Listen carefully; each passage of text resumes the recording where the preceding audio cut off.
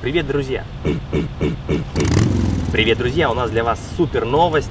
Вань, кто у нас сегодня в гостях? Привет, друзья! Добро пожаловать на наш канал. Мы продолжаем показывать наш дневник о путешествии в Сочи на Новую Волну. Это второй день пребывания в Сочи, поэтому рекомендуем вам начать просмотр с первого дня по этой ссылке. 19 августа был назначен днем открытия фестиваля «Новая Волна» в Сочи. Концертная площадка светилась всеми цветами радуги. Было видно, что работа кипит вовсю, и Игорь Крутой хочет превзойти все возможные ожидания зрителей. После бессонной ночи и яркой встречи Dears, Димаша в аэропорту, всем хотелось поскорее дождаться вечера, чтобы оказаться в гуще событий. Вы встретили нашего любимого артиста Димаша. Да, сегодня вечером будет открытие новой волны. Уже сегодня. Ваня был настолько возбужден предстоящим концертом, что не выдержал и отправился в Новый Холл заранее. За 2 часа до начала люди уже собирались под стенами Новой Волны, и Ване удалось взять интервью у зрителей перед началом концерта. Также ему удалось заснять взволнованных звезд российской эстрады, которые сильно переживали за свои выступления. За час до начала мы с Иваном поменялись местами. Он отправился в студию готовить для вас прямую трансляцию, а я двинулся в народ передать предпраздничную обстановку нашим зрителям. Людей много, поэтому процесс регистрации занял не меньше часа. В этот момент мы с Иваном постоянно боролись за качество трансляции, поэтому ему приходилось несколько раз метаться между гостиницей и сценой, чтобы зрители со всего мира были довольны. Проходя регистрацию, охрана не хотела меня пускать, ссылаясь на подозрительный рюкзак с кучей техники. Просканировав мой билет, меня отправили в соседний вход на проверку рюкзака металлоискателем. Там у меня снова попросили билет и сказали, что он уже использован. Однако все закончилось благополучно, и я оказался на территории Новый Холл. Территория оказалась очень большая и интересная. По периметру сцены оказались красивые зоны и локации для фото, которые привлекали к себе большое внимание посетителей. Не могу не отметить и роскошные фонтаны, которые после заката солнца выглядели очень эффектно. Поднявшись на трибуну, я быстро нашел свое место в зале, так как оно оказалось практически с краю. Надо сказать, что в целях экономии мы взяли с Иваном один билет, и по жребию на открытие фестиваля выпало идти мне. Ваня в этот момент вел трансляцию из студии. Совместными усилиями нам удалось собрать свыше 6000 зрителей, одновременно смотрящих трансляцию. Для нас это рекорд, поэтому спасибо вам большое за доверие. Концерт получился очень ярким, красочным и насыщенным. Игорь Яковлевич постарался на славу. Из артистов, которые выступали до Димаша, мне лично понравились Полина Гагарина, Григорий Лепс, Баста и Николай Басков. Хотя надо сказать, что зрители положительно реагировали на многих артистов, в том числе и на короля эпатажа Филиппа Бедросовича. Также хвалили выступление Софии Ротару, но, к сожалению, я был вынужден в этот момент отлучиться, чтобы вновь встретиться с Ваней. Дело в том, что ему вновь захотелось улучшить качество трансляции, и он привез мне увеличительную линзу. Мы встретились у забора, где по-прежнему стояло очень много желающих попасть на концерт, но билетов, к сожалению, хватило не всем. Вернувшись на концерт, я увидел, что в глубине сцены начали готовить фортепиано маэстро. Приготовьтесь испытать этот запредельный восторг. Лучший голос планеты. Димаш Кудайберген.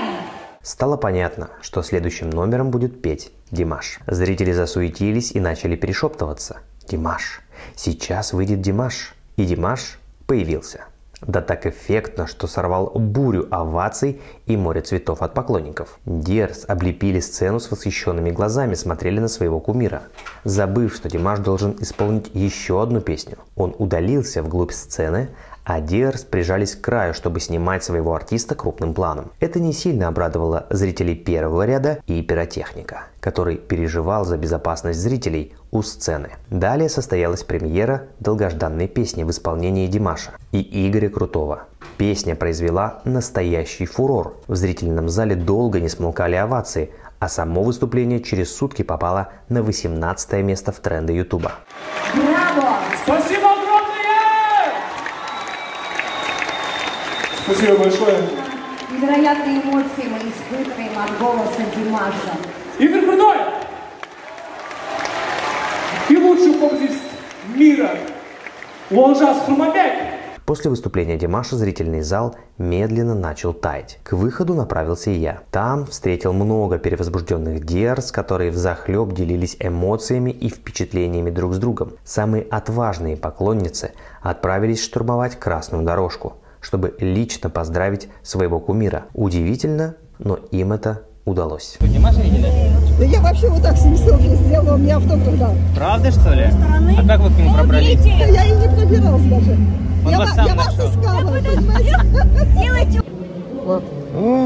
И правда селфи с Димашем. Ну все. Он мне еще сказал, всего хорошего и все. Счастье весь год. Да, давайте.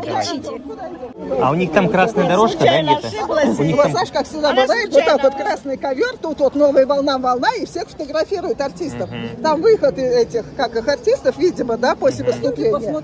И они там все фотографировались. И я подошла в тот момент, когда Димаш стоял, видимо, его сфотографировали, и кто-то у него брал интервью, потому что с бабочкой стояли все молодые, понятно. Понимаешь? Да покажите нам, где в следующий раз. Я вот здесь вот проходила, вот здесь. Ой, ну его увели. Мне кажется, вас тоже за звезду приняли и сразу пропустили на красную дорожку. Саша, вы не льстите. Слушай, Саша, ты на 8-м десятке, ты можешь понять? Да я вообще на 8-м десятке. Представляю ваши чувства.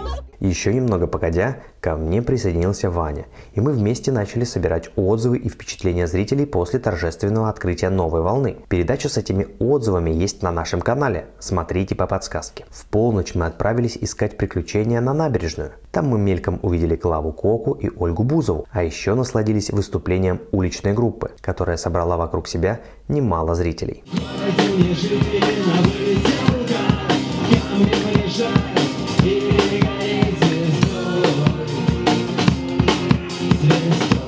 Далее мы отправились в гостиницу, ведь впереди нас ждала бессонная ночь монтажа и обсуждения концерта. По дороге мы открыли для себя прекрасное место, в котором мы начали снимать все последующие отчеты о «Новой волне». Закончив монтаж передач, мы оставили 4 часа, чтобы привести себя в чувство перед встречей с нашими подписчиками и друзьями. Но об этой незабываемой встрече смотрите в следующей серии нашего дневника. Подпишитесь на канал, если хотите вместе с нами изучать феномен Димаша Кудайбергена. Нажмите колокольчик, если готовы получать новый обзор первым. И не забудьте поделиться этим видео с друзьями. Пусть о казахском феномене узнают все.